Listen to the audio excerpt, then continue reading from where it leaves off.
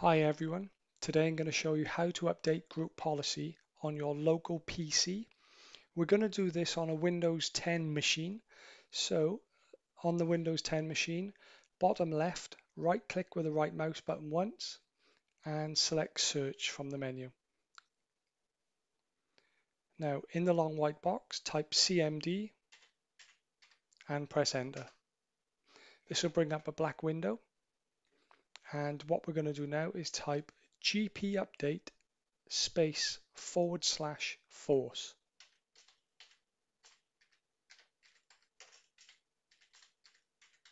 and press enter. Depending on the size of the policies applied to your computer or the users, this can take anything from a few seconds to a few minutes. As you'll see, it's updated the computer policy and now it's updated the user policy. Sometimes it will ask you to log off or restart. Once you've done that, everything should start working as normal. Thanks for watching. Don't forget to like and subscribe.